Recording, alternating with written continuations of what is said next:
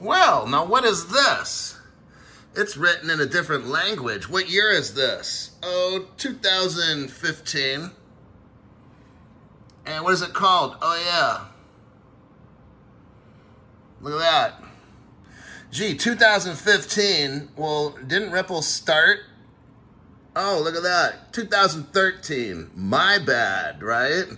But how the hell is this company 2013? Well, we have a translation of that exact page, and it's right here.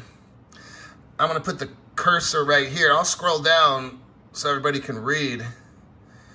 Now, if you're reading on your own, you can always stop it. I got both. The left side is not written in English. The right side is direct translation, explaining you what the hell am I showing you right here from 2013. Yes. How about me now? This is Crypto Hulk. I got a live stream. I'm going to be doing the Crypto Hulk telephone to let you know, hey, Crypto Hulk, what do we got going on here?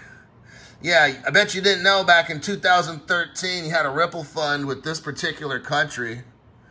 Yeah, and people were buying it from there, and that Asian Superpower, you go here to buy it. Oh, yeah. Let's see what else we got here.